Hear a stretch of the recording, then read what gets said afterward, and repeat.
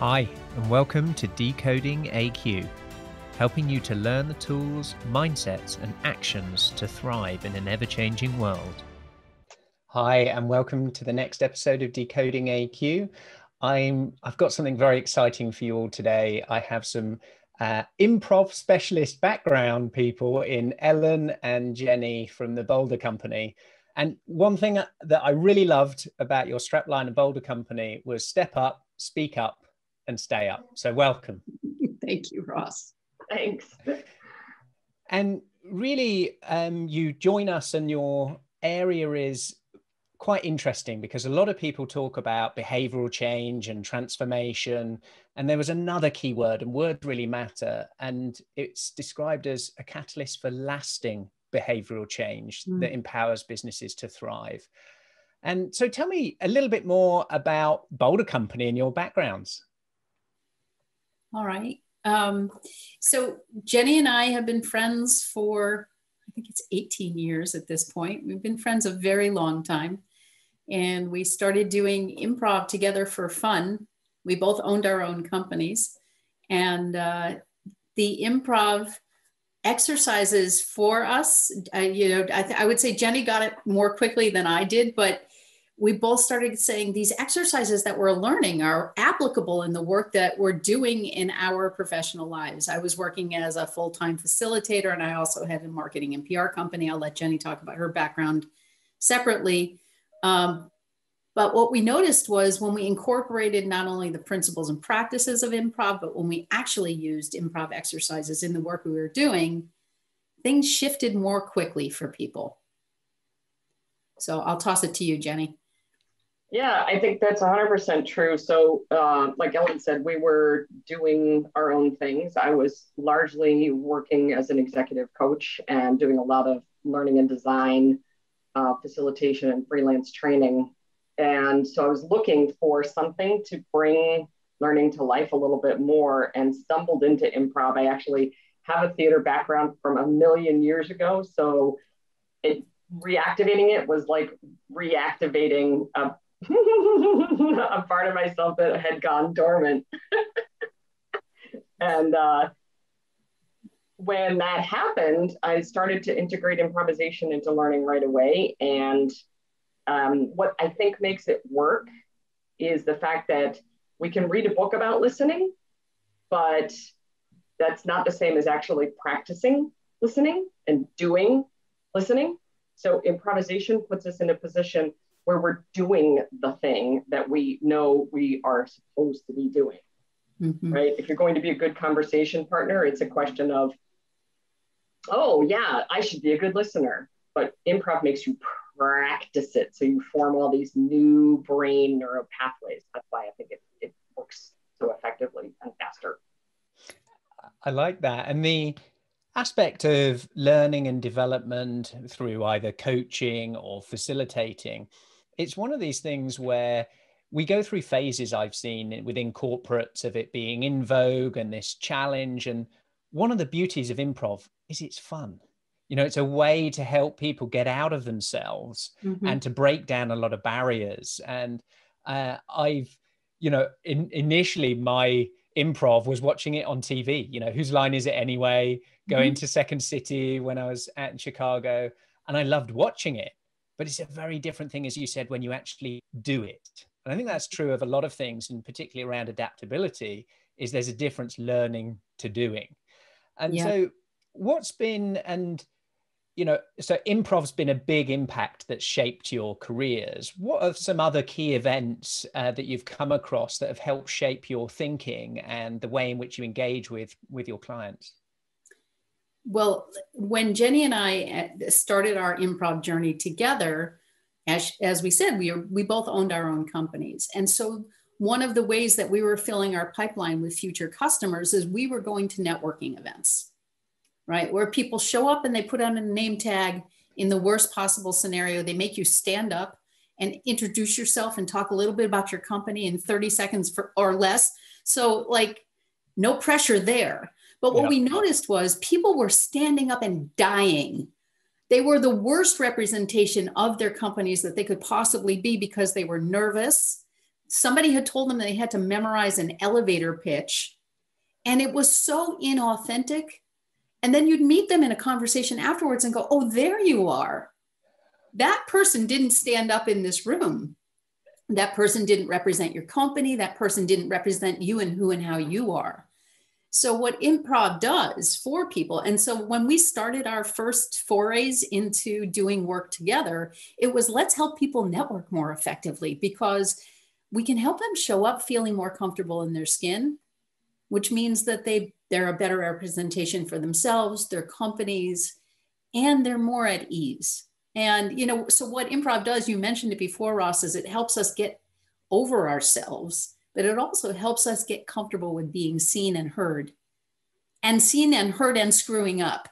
Because improv is nothing more than being willing to put yourself out there, make a terrible mess, and keep going, or succeed wildly and keep going, because it only happens once. It's not like theater where you rehearse and rehearse and rehearse and then you do it, right? You rehearse the principles and practices of improv, but every scene is improvisational, like getting up at a networking event. So that was really the genesis of where we started, was how can we help people stand and be seen with more power and ease? And that's still what we're doing now. We're just doing it in bigger organizations with higher stakes for what they need to be more comfortable with. And Jenny, I'm interested. So this challenge of being our authentic selves, and how do we show up, to be heard, and the way in which we can feel comfortable. I mean, life is just one continual improvisation. We set goals, we set plans, and then, was it Mike Tyson? Everyone, has a plan until they get hit in the face, and a lot of that is similar in terms of our lives and our careers and our paths. We'll set a plan, then things happen. And so I'm interested in your view of how, from this, drama, improv, into then high stakes, executive coaching, where there are real results. How is that really tied together between, oh, we've had a fun off-site day, to this is having real business impact for us and the human people that you work with? So tell me a little bit more about that. So I love that question. And one of the things that's exciting about that is that when you use improvisation to teach people, what you're actually teaching them, and this is how we designed. I don't know if every person who does the kind of work that we do does this, but many of our colleagues do, is you practice the skill or the principle in isolation. Kind of like if you go to the gym, you use a machine maybe that goes out like this. And in the use of that machine, you're only working your pecs, right? Or your pecs and your biceps only. Everything else on your body, you're not really using nearly as much. Your focus is on these muscles. So we design improvisation exercises in context to do that exact thing. So it lowers the stakes and isolates the skill, so that then you're able to, as a learner, go in, practice just that one little skill, like reading other people's emotions, right? Because empathy is a thing that most of us need to get better at. So we might do an exercise where they're in character reading each other's emotions, but then they have a conversation, a rich conversation about, wow, where else do I need to be doing that in life? So they start practicing low stakes, easy access, isolated muscle. Then they're able to practice it. We always love telling people, practice all of these things at the grocery store. Practice everything at the grocery store. Because that's a low stakes environment where you can still make that extra effort to read that cashier's face and ask her or him, so you look a little down today. Is everything okay? And then they'll answer back, oh, I'm not down. I was just concentrating. Great. Now you know that you were practicing reading, but you got it wrong. What a wonderful thing to learn. So if you practice it everywhere you go, then when the stakes are higher and it's a real world, you have that much more muscle memory for it. I love that. And it ties into one of the lasting impressions I got from when I met Chris Voss. He's the ex-FBI hostage negotiator, and he wrote the book, Never Split the Difference. And they talk about low stakes practice. So you build the skill and build the muscle in low stakes so that when it's high stakes, you've got some, as you say, muscle memory within that. And do you see clients and executives actually make that leap and those connections between practicing the muscle and then executing it in the high stakes as well? And do you get the opportunity to have, really good feedback? Because as you talked about there, got it wrong, but they had feedback so that they could then, readjust and reassess. So I'm really curious in the way you've structured your programs at the Boulder Company and using it where you're practicing, then they go off and do it in high stakes. How do you work in terms of getting that feedback loop so it can be continual for lasting behavioral change and thriving? So tell me a little bit more about that, Ellen. Well, one story is we got a call maybe about 6 weeks ago from a former client from when we first started doing our work together. One of the things that people said to us immediately after our first class, which was about public speaking and presentation skills, is, do you have more? So we said yes, right? And immediately created a 4-part series and then another 4-part series because people were, they were authors who needed to stand at a podium and talk about their books. They were people who worked in corporate America who had to make presentations standing up in front of a room full of people. And we have this one physicality exercise that we made up. And it's like, close your eyes and imagine that you are the sheriff and you need to walk into a corral full of gunslingers, right? And have them take on the physicality of being tall and strong and making direct eye contact, and also having them practice kind of slumping in their seat and not looking directly at the camera. And so we had them say, I'm the sheriff and this is my town. So this guy who contacted us said, first of all, we want you to work with our team because people really need to up their assertiveness and their willingness and ability to speak up. Great. He said, I need you to know that, and this is 6 years ago, that when I have a high stakes meeting, I breathe before the session and say, I'm the sheriff and this is my town. So that's pretty awesome feedback. And then to answer on a more like how we do it as a company, after each session, we're asking people, give us direct feedback. What worked for you? What's still challenging? What do you need to work on going forward? And we're also incorporating the improvisational mandate to make your partners look great. So if I go into a meeting and I risk speaking up, and we're working with the whole team and they know their job is to make their partners look good, their job within that conversation is to find ways to yes and what their partner is saying. Yeah. Right? And provide them with support, nod at them, make eye contact, smile at them, and like support their courageous decision.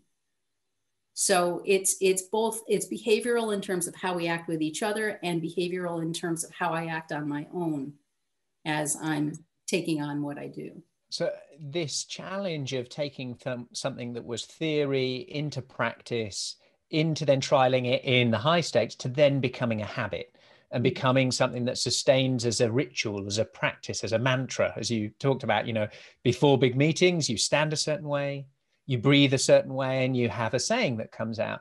And I think this vision and challenge for organizations and any people going through change is that we need some things that are stable, that do give us anchors, so that when we face uncertainty, we've got an element in that crazy environment and world that we can depend on, whether that is the saying that we have or the way in which we control, as I say, our breathing and things. In terms of some of the clients, and it doesn't need to be, the specific stories of clients and bits there, but one of the things I'm really keen, and I know a lot of our listeners are, is leaders who are leading other people, they have teams, about how do they manage themselves and their own vulnerability and emotions. And where you said, hey, got it wrong at the grocery store, didn't do this right. And the perception of leaders or managers getting things right and a shift to being comfortable with getting certain things wrong. What advice or, organizations or teams who do that very well to create a safe space, perhaps just give some tips or advice to leaders who might be in that situation of feeling, I used to have all the answers. I used to know the playbook. I used to know what was coming. Now everything's shifted and changed. I'm working in a different environment and I'm feeling vulnerable. How do they, feel like the sheriff when they don't feel like the sheriff is kind of what I'm getting to. So I'm interested, Jenny, for any tips or hints or stories around where you've seen that transition that we might be able to learn from. That's a great question. I think that my top tip for an executive facing a sea of unknowns is to ask themselves the question, how do I want my people to show up? Do I want my people to show up thinking they have to have all the answers, or behaving as if they need to be right all the time? Or, do I want them to be, on the defensive all the time? And if the answer to those questions is, heck no, I don't want my people to be showing up like that, then it's incumbent upon me as the leader to model the opposite of that. Because if we know that the future, right, if we look at your research and your body of work, Ross, we know that the future is full of loads and loads and loads of unknowns. So getting comfortable walking through that unknown means modeling that and saying, okay, hey, everybody. And sometimes it's direct conversations. Direct conversations. We've had that many times with leaders where they had to come face to face in a coaching conversation. And we've had to say, hey, you don't have an answer. And if you want your people to be comfortable with it, you need to start trying that on too. And once you give people permission to give themselves permission, that's a game changer, right? We need to give ourselves permission to not have the answers. So very often that's a step one right there is, am I giving myself permission and approval to not be the knowing of everything, not be the end all and be all? And that permission goes a long way. We don't tend to reckon with our own level of permission nearly enough. Yeah. And I think from that, Jenny, is a great point. And I love this conversation because it's all yes ands, right? Is you take it, you accept it. And, that's what great conversations are about. And can we do that with ourselves? Can we have a great conversation with ourselves that is able to give us permission where we didn't have it before, to change an identity of what was before that I was the person with the answers to? Maybe I'm not the person with the answers right now, but I'm interested in discovering them together, and giving yourself permission to evolve into something new, I think is a really helpful, and, it's just ticked a number of things in my own mind about how we operate as an organization, of giving ourselves permission is really, really interesting. And I've got lots of thoughts in there. I don't know if you want to add something there. Well, you just used one of my favorite words, Ross, which is evolve, right? Because so many times, that's another dimension that I never really thought about, is how often are we having conversations about change? And change is the scary word. Evolve is so much more approachable. Just from a language perspective, it's got a very different tone to it, right? I would like to evolve myself as a worker, as a school bus driver, as a CEO, as a whatever, fill in the blank. Right. Because there's something more for me on the other end of that, which is a completely different conversation than I need to change because this isn't working. One is an emotional load that is 10 tons. One is much more aspirational and inspirational. There's a whole lot more energy. I'd like to add a little bit on that, because words really do matter. They change our feeling, our sense, all of the nervous system of our reaction to, do we get this amygdala hijacking when we go into something that we're facing of this fear, to, is evolve, do we see that as something that's positive? Do we see that it is additive? Do we see change as conflict? Do we see change as bad? And all of these biases and associations that we have with words, with people, with jobs, with roles, all of it evolves. We might have a particular word that means something in one country, in one culture, in one context, and it evolves over time. And this comes, and I'd like your thoughts on this, Ellen, is this challenge of unlearning, to accept something before and now give ourselves maybe the permission to see it as being something else later. And particularly around maybe, your journey from marketing and PR, of keynotes, of facilitation, now into the work that you're doing of that evolution journey. Where did you have to let go? What did you stop doing to give yourself permission of new things that you've now taken on? Wow, interesting question. But my brain was in the place of the clients that we intersect with and the evolution and shift that's occurring now, simply because the folks who were raised by people who were World War II veterans, who came from an industrial age, and that industrial mindset that's still very operational in many parts of corporate America and municipal government and state government where we are, as generations rise with different expectations for flexibility and vulnerability. And of course, it varies by industry, but we see the shift occurring because people are more willing to say, we can be in charge instead of I'm in charge. For me personally, from an unlearning standpoint, I've always had a passion for diversity and inclusion work, starting with my own journey in terms of realizing at, I don't know, almost 30 years old, that everything that I thought I knew about myself was really not very true, because I was looking at it through a lens of having grown up in a mostly white suburban area. And so all of the things that were running in the background in terms of bias were things that I didn't necessarily think of. And once there was a spotlight on them, I said, there's a place of unlearning for me. And how do I help other people unpack that? Right? Because the talk about loaded words, telling people you're going to put them in a required opportunity for unconscious bias work sets up a wall of, I'm not biased, I'm a good person, my family are good people, I didn't learn that, right? So we have to disarm the whole conversation with different word choices, right? So the process we believe of unconscious bias and unpacking that is through the lens of emotional intelligence and who and what we respond to that does hijack our amygdala, and how do we notice the subtle things that take us out of being present, as well as the mega things. The mega things are a little more obvious, but what are the subtle things in our day-to-day journey? So the unlearning for me has been, how do I let go of things I used to do to focus more on the development of leaders? The answer is I don't let it go, I integrate it. Right? Because we're also business owners. So everything that I learned in PR and marketing, we use.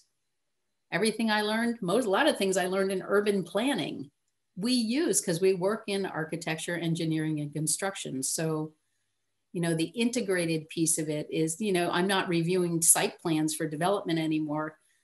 And I can have that conversation with our clients about what they do with some level of understanding. So for me, it's more about like, how do we integrate? I would say the unlearning is what are normal business hours? Yeah, and I really want to drill into this, Jenny, where you picked up on evolve and to evolve things. So a journey of unlearning that evolves. What do I focus on? What becomes a support act? What becomes a stand-in at certain points? And it also got me thinking when you were talking about diversity and inclusion and all of these pieces of how does I am the sheriff and that generation, save for an individual, to thinking of the inclusive team, we are the sheriffs. And we come to this room and we come to this town. And I think there's always a place where it balances the zoom in, zoom out, the I, the we, where there are things where it is about you and it's cool to be about you. Sure. And there's other bits where it's cool to be about we and inclusive and team. And that to me is a sign of intelligence to do that with knowledge, with thought, with insight. And I wonder if you could tell me a little bit more about your company from the aspect of all these words matter and it's called Boulder. So, where did you get that name? And is it from this sense of, being bold? What's the story behind the name? So the story behind the name is that when we had our previous brand, the first couple of years that we were in business, it was always a placeholder and we never completely loved it. And we realized along our journey, we worked with some good friends who are in branding and marketing, and they helped us to get at, through their own facilitated process, they helped us to get at what is it really that we do? What is at the heart of our work? And what's at the heart of our work is we exist to help people feel powerful, whether it's an I or a we, because everywhere you go, what do you see? You see a loss of power. You see it in organizations of every shape and size where people feel like they don't have choice. They don't have authority or agency. They don't have the ability to speak up because there may be repercussions. They don't speak up because they don't think they belong. They don't act because they think, oh, that's not the right move, or I shouldn't do that. All these pieces that pull in emotional intelligence, that pull in assorted kinds of bias. And it pulls in that old school, what we would call an old school culture of the industrial age Henry Ford-ish brain. And that information workers especially need to be letting that go. We need to be setting aside that thinking because it doesn't work in the now. And because we're not automatons, we're humans, we're not little robots. Yeah. So we can't focus on creative work in the same measurement system or the same even way of thinking or mindset that we can think about how many of this widget am I making? Like the two don't work. So what that results in is people inside information environments or even modern factories feeling less powerful, right? When you look at all of these things in combination, it's a lowering of people at the individual and a team and that worker, leader, whatever level, feeling like, well, I care about my own job, but I don't have the power to do anything about the company as a whole or anything like that. So the Boulder company came from realizing that no matter who we're working with inside an organization, the challenge that we're putting in front of them is to become more powerful humans and to integrate more of a sense of personal power in life and in work. So we're challenging leaders every day. What's your power strategy? What's the strategy that you have afoot to help everybody inside your organization feel powerful? Because that's a conversation, companies are not having that conversation. No. We're not talking about let's make people feel empowered. We're saying, no, let's get messy. Let's get into the dirt. Let's find out what would it take for people inside your group to really feel powerful, to see them be a bolder version of themselves, whatever that is. Right? Bolder for me, elevation, because I'm an extrovert, might be different than bolder for you as a more introverted person. Right? I'm saying you randomly as any person out in the world. And I think I'll get off my soapbox. I can do this all day. I love it. And the elevation to be more powerful, to have more powerful, and the enemy of powerless. Mm-hmm. And, you know, a lot of things comes back to childhood for me, you know, in terms of at what points has it shaped how I think, you know, and certain things like to want something was seen as a bad thing, to want something. And I remember my coach for the last 10 years or so has helped me reform my relationship with wanting and seeing wanting as a positive thing, not seeing it as a bad thing. Right. And similarly, you know, this challenge of everyone who hears something hears it through their own brain and their own lens of life. And power as, oh, is that a bad thing? Or is that a good thing? It's inert depending on where we deploy it. So I think the challenge of maybe some of the negatives about power is because it's been deployed in the wrong direction. Power being deployed in a great direction to thrive, to grow, to elevate others is a really, you know, amazing thing to be part of. And I've got a really selfish question here because I want to know. And it's a challenge that I see we're facing and many others are facing is in terms of how to communicate really well in a remote environment. Mm-hmm. And so a lot of these things that I have gone through training in the past of having presence, of having body language, being a speaker, being a facilitator in a room, using pauses, using tone, using movement, using anchoring of movement, using all sorts of different things. I feel so challenged to be able to read effectively through Zoom, to be able to get a sense, to allow people to have voices, to have my little court sense of the spidey sense of people in the corner that, I need to invite them in. I find it so hard in our Zoom environment. So I'm wondering if you can help me in terms of how can we be bolder? How can we be powerful in a Zoom world and in a world where people are working in a more physically isolated space from our colleagues? Mm-hmm. So one of the things we have a luxury with, Ross, is that there are two of us. And when there are two of us facilitating in a room, one of us is talking and the other one is watching. So we're feeding each other information all the time on, call on Lisa, she hasn't said anything in a while. Or, Bill doesn't need to talk anymore, right? So we are doing some social engineering in the room when we're sending people to breakout rooms. Jenny loves doing this. She's behind the scenes. She's putting people in conversations with each other. If we know that we're working with a team that has some communication with people who need to talk to each other. So we're creating intentional dynamics within the room that very often you can't do in a room. Yeah. The other thing is powerful. To acknowledge, the more often you can put people in breakout rooms, the better off they are. Because I think our brains just go numb, especially when you get to the tiled approach and you've got 20, 30 people on the call. Our brains just go, and it's also super disconcerting when somebody starts talking and you have to spend like the first 10 seconds of when they're talking, figuring out who in that maze of people on which page in this meeting it actually is. So we have to slow down. I think we have to put less in our sessions, right? We have to give people idea more upfront about what's going to be covered and what their part might be.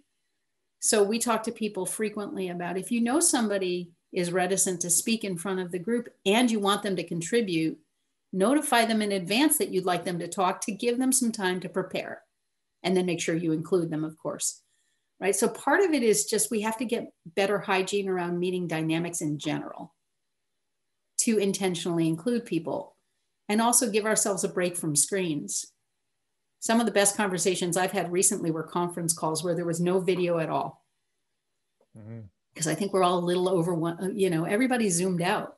Zoom fatigue is the thing, right? It definitely is. Yeah, it definitely is. So a few tips there of, be well thought out and planned in advance. We should do that for all meetings, but maybe even more so when we are, using these video tiles of people to understand who we want to contribute, give them advanced warning. I love that. Great piece. And to use breakout rooms more. So that we haven't got this cognitive overload of lots of people and faces and trying to work with there. Jenny, have you got some thoughts to share as well for us? Yeah, you're making me think about something, Ross, which is, I heard you say, what can I do in these situations? And I would say it's actually, if I'm calling back to the conversation we had about leaders being more vulnerable, or about any of us being more vulnerable and modeling more of what we want, even in a sales situation, right? Maybe you're interviewing somebody who you'd like to take as a client. You can use that as an experimental space with yourself and with them to be more vulnerable by asking, so, this video thing is just, sometimes it interrupts my ability to see what's going on for people. Here's the idea I just put in front of you. Can you tell me what you think about that? And that's part of that slowing down thing that Ellen is saying, that you can do that even in context of podcast recording or a sales conversation or a team meeting. Stop and ask, right? So an active practice that you can do is to hang up more of your assumptions at the door. right? Like just say, oh, nope, that's an assumption that's not necessarily helping me right now. Mm-hmm. And I'm just going to literally sanity check it. So doubling down on inquiry is a best practice, and it's a practice also of vulnerability. Mm-hmm. Right? We use a little model, we call it MAPS. It's what's my mindset, what are my approaches, what are my practices, and what are my skills. So you can take that on in any conversation that you go into as part of your preparation. I like that. And one of the challenges of everyone just losing the human side when we're just back-to-back Zooms, come in with task rabbits, get the next bit done. Okay, who's done that? Quick update. To reminding we're human, to slow down, to allocate space, to maybe check in with some of those assumptions and, validate in that same bit that we talked about of a feedback loop.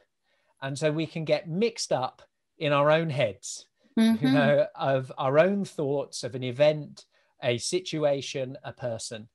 Don't be afraid to go and ask that in a, humane way, in a comfortable way. And maybe it's even more possible when it's in breakout rooms. So we don't feel too much on judgment, too much that, what's everyone else thinking in here, and pick our moments to do that. Because we're coming to the end piece here, and there's two important things I want to cover off. One is, if we all believe the fact that our world is accelerating quicker than it has before, that in all aspects of globalization, of technology, of connectedness, of, access through internet for half the population over the next few years, what's this going to do for our societies and our economy? So if we're living in this digital landscape and this accelerated change, as people who work with teams and executive leaders, helping them to be bolder, to thrive in a sustainable way and create lasting behavioral change or behavioral evolution, in what they're doing, what are some tips again? And I really like making it as practical as possible. You've given some great things of your analogy of the maps, what's your mindset, your approach. What was P? Remind us. Practices and skills.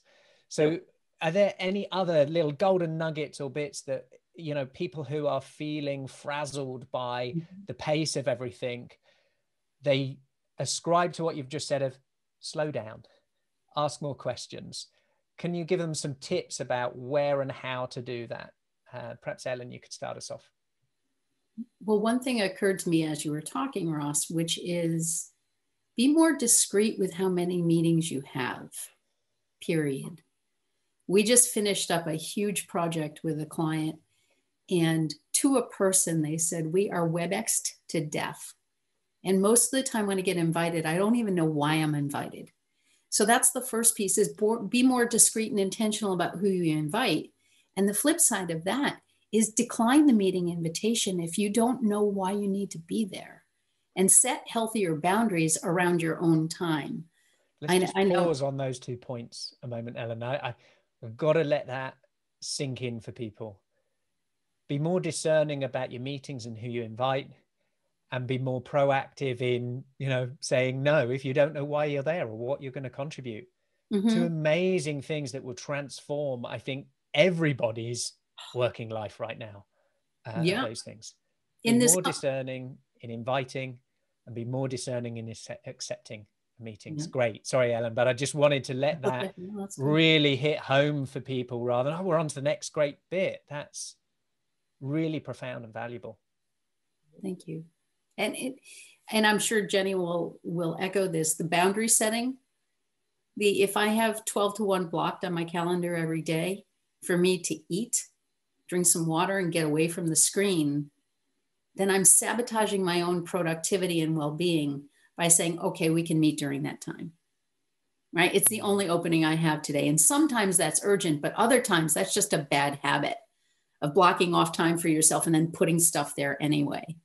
So that's the other thing, is to protect the time that you've intentionally set for yourself for its intended purpose.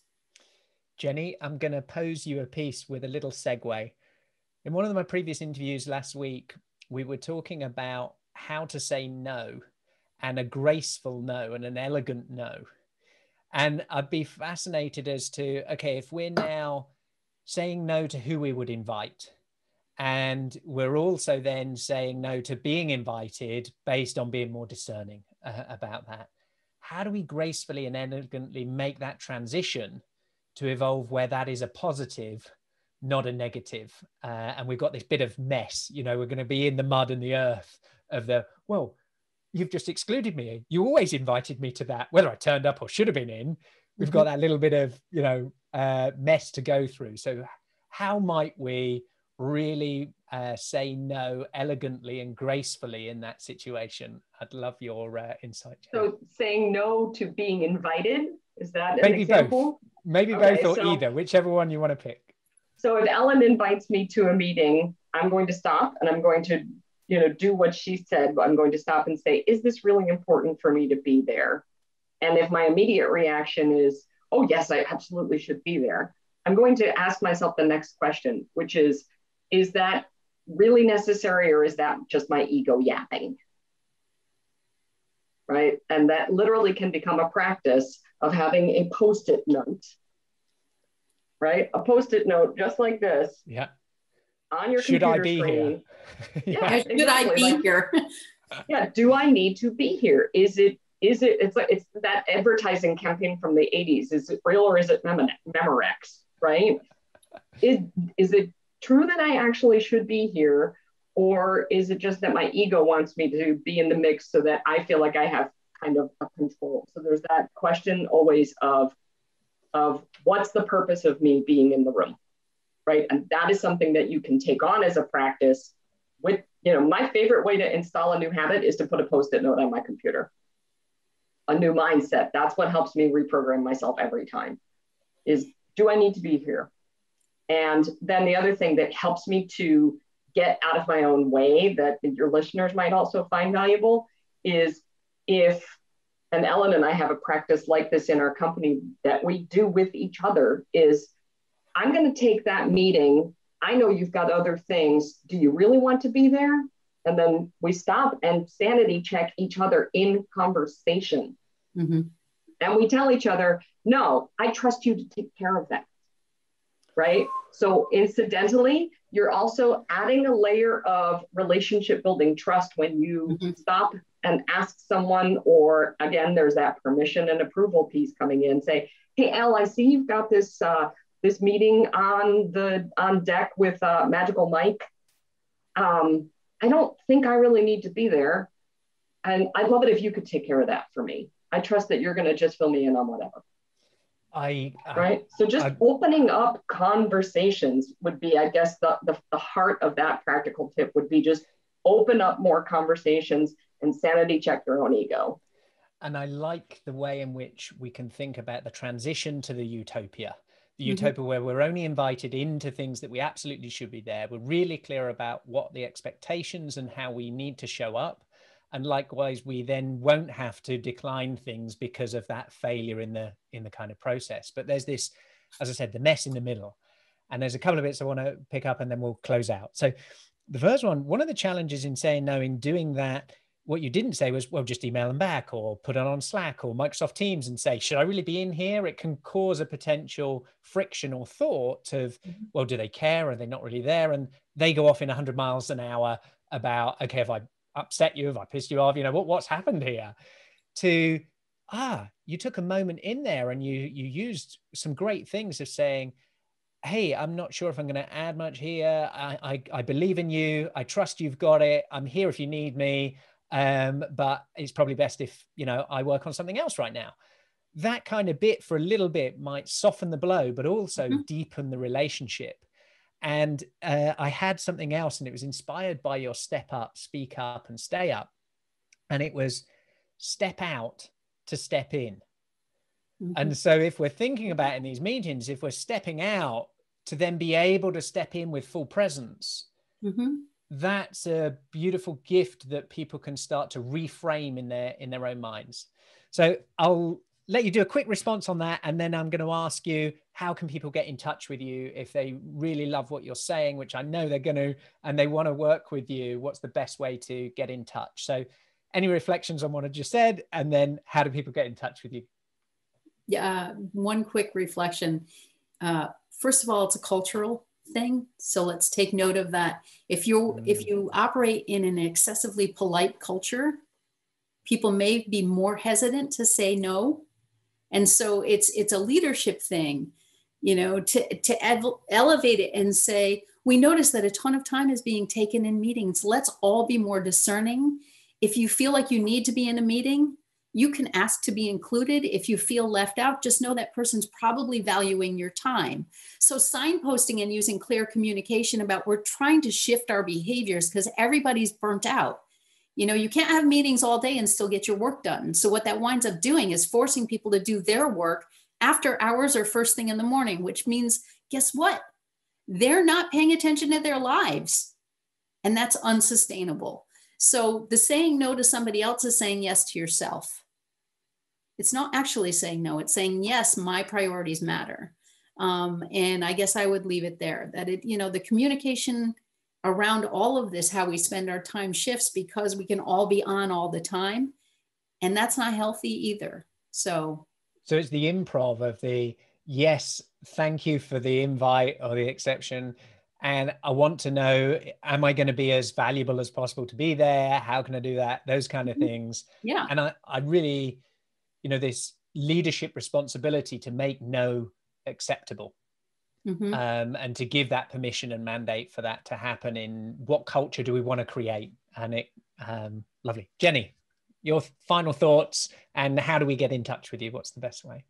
So I think I love what you said about step out to step in, and the idea of being able to create an opening for yourself to take ownership of your own experience in your work and in your life. So that would be the piece that I like about step out, because if I step out and I take a respite, I can then step in from a much clearer place, a much more balanced, open, rested, even space, by doing something as simple as taking a walk during lunch, or remembering that we have phones and we don't have to be on video all the time. A friend of mine said that to me recently. He's like, we all sort of forgot that we have phones. So remember that we have phones, because that allows you to step out and then step back in and be in that ebb and flow sort of space. People can reach us at thebouldercompany.com, THEBOLDER company. So not Boulder, Colorado, but Boulder. Be a Boulder version of yourself. Thebouldercompany.com. We're also on LinkedIn and Facebook. And where else are we, Ellen? You're on the marketing team. I don't even know all our social media. I know our website. We're on Instagram, Facebook, Twitter, and LinkedIn, of course, both personally and as a company. So we're pretty easy to find as long as you don't put a U in the name of our company. I love that. And as someone who has got you in our community, I feel incredibly proud and privileged to have your thinking, your wisdom, and equally you sharing part of that mission with your audience. You are regularly doing events, regularly speaking. So if any of our listeners want to go a bit deeper into some of these subjects and topics, you'll do yourself a favor and check them out at thebouldercompany.com. And thank you both. I look forward to an amazing future of continual evolution that leaves no one behind. So thank you. Thank you. Thank you. Do you have the level of adaptability to survive and thrive the rapid changes ahead?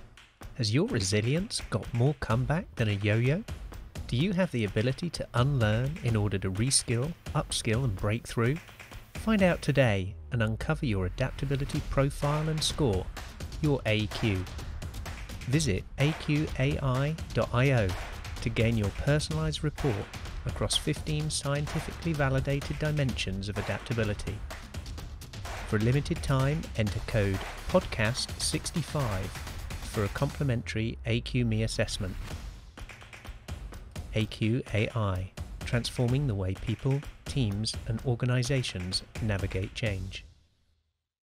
Thank you for listening to this episode of Decoding AQ. Please make sure you subscribe on your favorite podcast directory, and we'd love to hear your feedback. Please do leave a review and be sure to tune in next time for more insights from our amazing guests.